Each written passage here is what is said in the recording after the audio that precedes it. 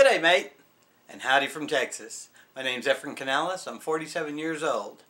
I've worked for an airline for 12 years. I volunteered for the Red Cross teaching swimming lessons.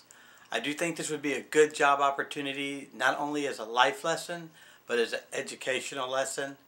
I would really hope I would be considered for this job so I could bring all my knowledge of what I know to your island and your country, and also learn more about Australia and get to do some scuba diving. I do know you that you have a starfish that affects the coral reef there.